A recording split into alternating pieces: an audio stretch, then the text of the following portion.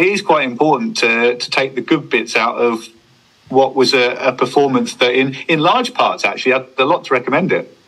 Yeah, I think so. I think, look, one of my strengths is that I can get to the end and see the big picture and don't get emotionally too attached to things. So that's a strength of mine. But one of the weaknesses of that is that you can get there too quick for everybody else, in the fact that there's a bit of an emotion attached to those results that I can see through quite quickly. So there's no, you can't say it's a good performance or good result when, you can't lose 4-0 at home, and really they've scored a couple of goals that we should not concede. But when you do look now, everything that I thought on the night has bear fruit in every statistical bit of data we've done on that game, the expected goals of the game, everything. That game was so close. It never felt like, to me, a 4-0 game on the night, and I don't think it really ever looked like one either, watching back at it and reading everything else.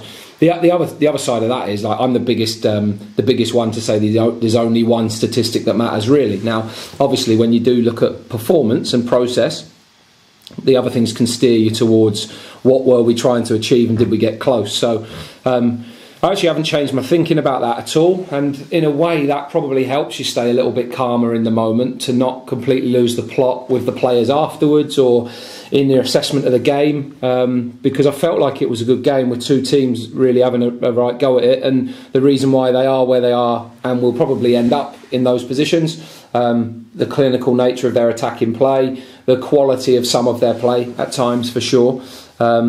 And actually, it sounds ridiculous to say that between or before all the goals, we had really good periods in that game. But obviously the goals went their way and not ours, so you can't sort of dine out too much on the positives of the night. But when we do step back and look at the 10-game period and how certain elements of that game will serve us really well in the next 36, there was quite a lot to quite like about it. And I think that the progress we're making is quite vast, actually. And with a group of new staff and a whole new team, I think we're in a good position 10 games into the season. And we'd have certainly taken that, not only in terms of points scored, but performance levels and progress made. So, tough really result to take, and I haven't really got over that element of it at all. It's going to anger us for ages, I think. But as well, the players will always be really angry and really emotional after the game, and everybody will be, and I completely understand that. My job isn't to add to that emotion at all. It's to try to be as objective as possible, and make sure that people see the progress that we're making. And I think that the players have understood that and can see that themselves. I guess one of the bigger frustrations is from the outside looking in. There's that danger that people say, Cambridge United made a strong start last season, now it's going off the boil. But as you've just said, anybody who's been watching the games week in, week out, you can see that you're a different animal this time around, and some of the improvements are just, really, really big. Yeah, and we've had one bad performance, which created an away defeat, and one bad result on Tuesday. I don't think the other results have come in bad performances. I also don't buy into statistics like 1 win in 6, because then that decries the brilliant results we've had at Derby and Port Vale and the win against Reading. It's either true or not that they were really good results, and they were really good results. So then the run doesn't matter. Over 46 games, we've got to get enough results. We've had 4 in 10. That's a brilliant result for us. Play that out over the season, you get 16, 17 or maybe 18 wins and finish in the top half. Well, tell me who wouldn't accept that right now. So we're in a good enough position. We're probably a couple of points short of where we wanted to be at this point, and could have been with chances we've had in games. But then you could also argue there's games we've taken some points from that could have gone the other way, because that's just how it works. It's such a low scoring game in that sense. So I do think that there's really easy parallels for people to make to last season. I don't see it. I see it as a completely different team, and the 2 seasons don't look the same at all. You could argue anything you like, good start. Well, we've not had as good a start as we had last year then. So it's crazy, really. It doesn't really matter. We've got a new team that are playing well, that are developing well. When we've got everybody fit and available, it creates really good competition. And we picked up a couple of knocks. You can never choose your timing of those ones, really, and the timing of your games. But as I said on Tuesday, we took 5 points from 5, I think, really, really tricky games. And that's a good point return from those games. We'd have loved to have taken 6, maybe 7 if we could have done. Potentially you'd want more than that, obviously, but if we'd have taken an extra point from that and said 6 points from those 5 games, we'd have been saying that as an incredible run. So I just don't buy into the emotion of it all too much. I just think that we are where we are. We're doing quite well, and we're making good progress. And I actually like the signs of what we're becoming very early on in the cycle of a new team. With the whole emotional side of it, raw emotions after Tuesday night, do you cut the players a bit of slack in that respect? In that, as the manager, if you can stay on an even keel, it's a huge bonus. Did it matter so much for the players? Is it quite good if they can let it all out a bit and in that regard? Yeah, I mean, I don't need to think there's scraps going on in the dressing room. I think the great thing about that game was there was a little bit of disbelief that we'd lost the game 4-0. So in a way, it was easy to deal with because people just go, well, that ended at 4-0. There's no way that should end 4-0. Now, it does, so we have to work out why and put it right. But the best thing is when you create a bit of an identity as a team, which we're doing, you end up knowing why you've won and why you haven't. And that's the big key. If you know what you're trying to get to and you're really clear in your plan, it's so much easier to evaluate where it went right or where it went wrong. So it's easy for us to do that piece of work. And sometimes as coaches you want to do that quite quickly, and actually you need people to bleed a little bit after a defeat, because it just burns. It's horrible feeling that. And players absolutely should feel like that. And don't get me wrong, we do as well. Like, it's horrible. You don't sleep after games and things. It's just rotten, and you don't think about anything else. Whatever else is going on in your life, that won't go away from your mindset for the next 48 hours until you play, and that's a long way away. But at the same time, we have a good sense of perspective and understanding what we're trying to do. And I think there was a real frustration in the team on Tuesday, but come in this morning and we've had a review of our 10 games and the next 5 block that we want to try and attack really well. And we trained at the Abbey today, and lads cracked on and trained well. You seem to be hitting Burton at the point where they're building a bit of momentum. Had a slow start, but unbeaten. I think it's 4, is it now for them? Yeah, unbeaten in 4 and a brilliant result against Wigan at home on Tuesday night. So they are, like you say, hitting a good run of form. Myself and Jack went to watch them against Port Vale a couple of weeks ago when we were watching that. Jack went to watch them on Tuesday in the result against Wigan.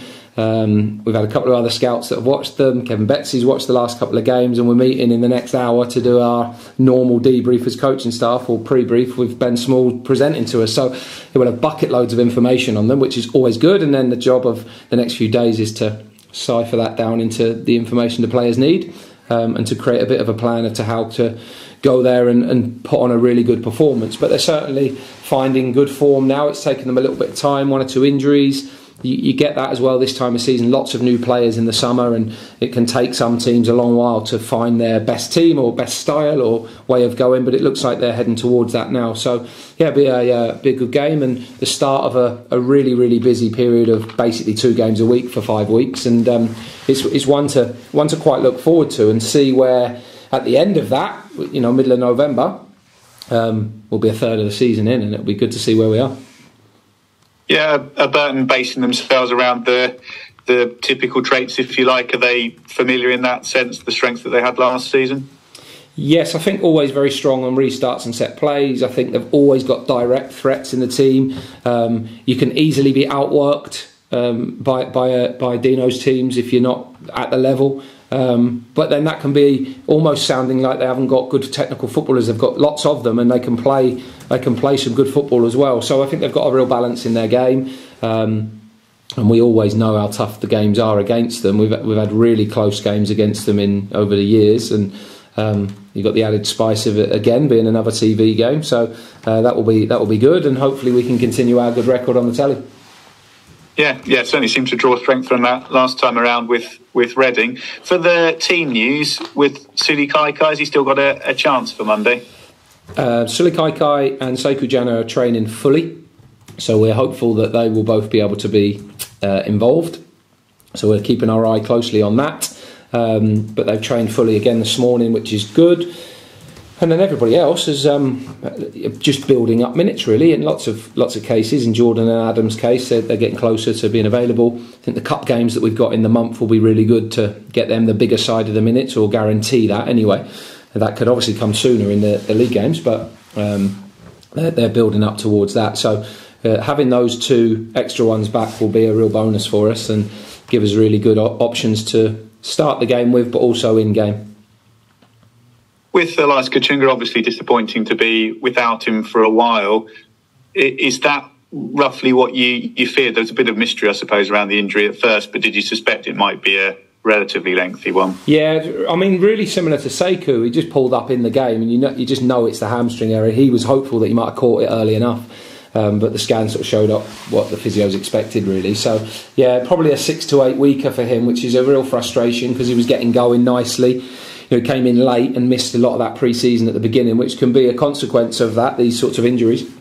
Same with SK probably. He's had a few little knocks and stop-start, but that can come down to not having that whole pre-season that others have had. And then Katz is just trying to get to speed and obviously broken down a little bit. So I think I said the other night, if we can always try and if there's one out, that's not so bad. If you start to get more than that, it takes away a lot of your options. So we'll have to cover for that and hope everybody else stays fit. But it'll be a big loss for us because he can cover a lot of positions and he's got excellent physicality and excellent experience. But hopefully we'll have the options to cover for that. And just a quick word on your goalkeepers. There's been a lot of talk in the Prem around Arsenal and what they've done with David Raya and Aaron Ramsdale. You've had it both ways round, really, over recent seasons, where sometimes you've had two goalies really neck and neck, and other times there's been perhaps a more formal recognition of first choice and then backup. How do you see it with your goalies? Yeah, look, Will's done great. Jack's the number one, and Will's been brilliant in the games that he's played, and is absolutely at a level to play in our team and play consistently. So the fact that we've got two excellent goalkeepers, I understand the idea of actually just that quality throughout every position, because you don't want to be weaker when you make changes, and you want to make sure that those that are in starting positions know they've got to be good to stay in, and that shouldn't really matter whether you're the goalkeeper or not. If you're the number two goalkeeper but you're flying, then you can stay in the team. If you're the number one goalkeeper and you're under huge pressure every single day in training, you've got to be on it to play. So in many ways, that isn't any different to any of the other positions. So I think we're in a really strong position that we've got two goalkeepers there that have both played, that make us better and can. We've kept a lot of clean sheets, half of our games in league games, and they've both played their part in that. So I'm absolutely delighted with the strength of that department, the work that Martin's doing with them, and the quality of those players.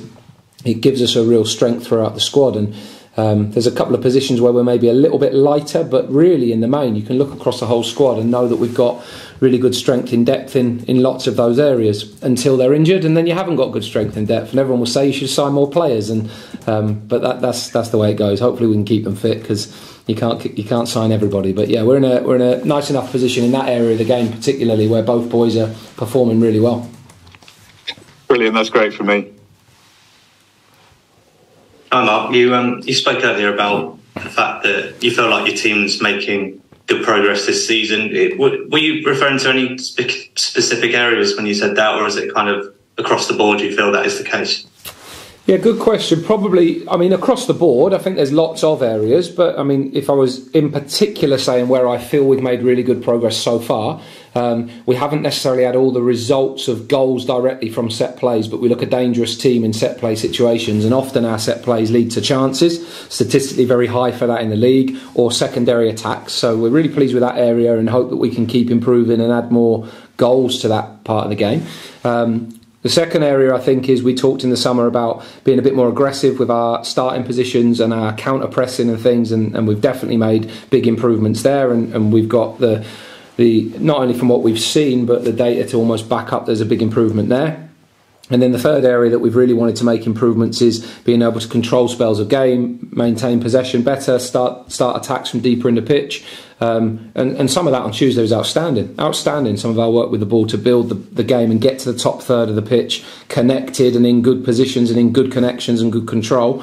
Our possession stats are rising all the time, which is great, and you want to do that without losing the direct nature of our teams and without becoming a team that doesn't penetrate as well. So it's connecting every part of what we want together for the perfect performance. Now that rarely exists, and every game can look a little bit different, but the more that we can control games and take the ball and be a little bit more methodical or slow or have more passes in our build-up, the better. So we're not relying on being a team without the ball as long. And there'll be games where we are, and we have to be mindful of that and how well we defend the ball. Go to Derby, we don't use the ball very well, but we defend unbelievably to take a brilliant point. We go to Wigan, we have a real good share of the ball, we play with really good control and possession, and we've had other games where we've done that, and they might not always have gone for us in terms of results, but over the bigger picture we feel that the results will go our way if we keep building on that. And you mentioned about this team this season. You can't really compare this team to last and what happened in terms of what happened last season. What have you learned from that experience last season of the form going downhill to prevent a repeat of that? I hope that all your players stay fit, because whatever anybody says, that was the biggest contributor to it. And you've got positions on the pitch where you can't put your team out, and we've got a bigger squad.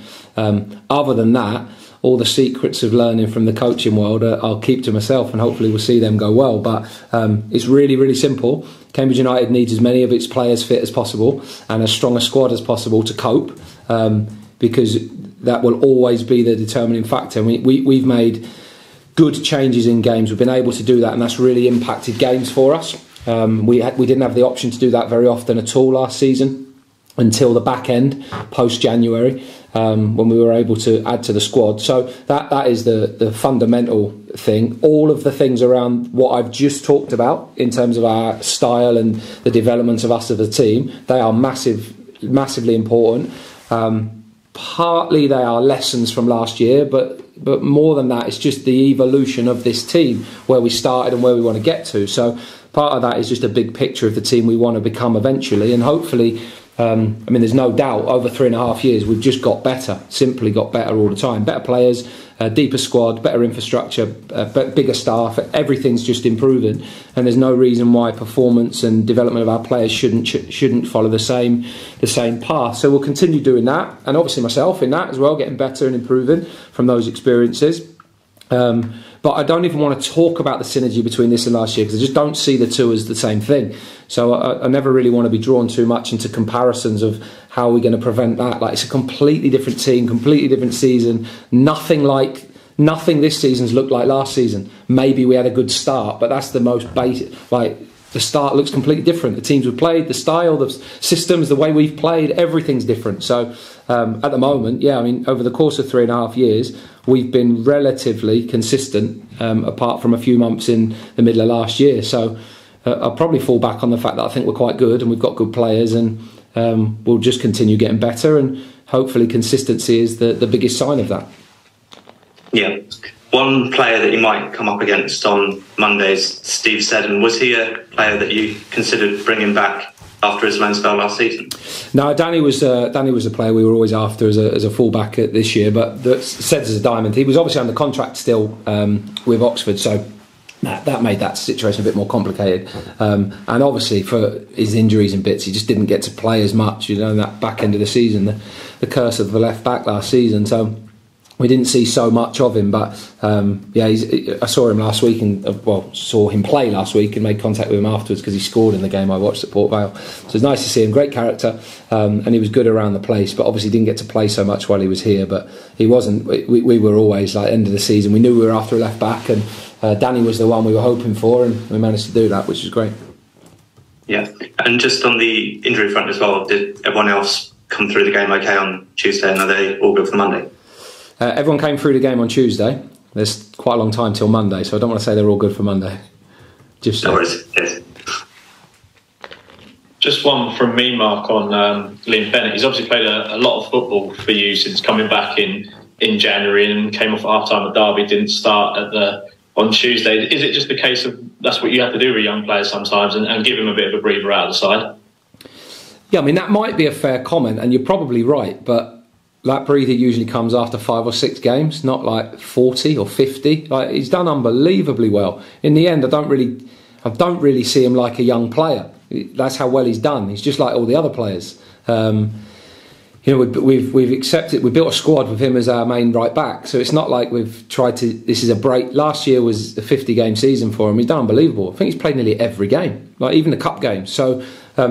Just like anybody that goes in a big run, in this 2 months or 6-week period where we've got 2 games a week, 12 games in 35 days or whatever it is, not one player will play every game. It's as simple as that. No way will everyone be able to play every game. So wherever that time comes, And it always feels really, really much worse if you're subbed off at 45 than if it was 50. But in the end, it don't matter. We made a sub in the first half, so we needed to gain another opportunity to make a sub, and half-time is that opportunity to do it, so you still got 2 opportunities in the second half. There's a bit of game management in that substitution as well.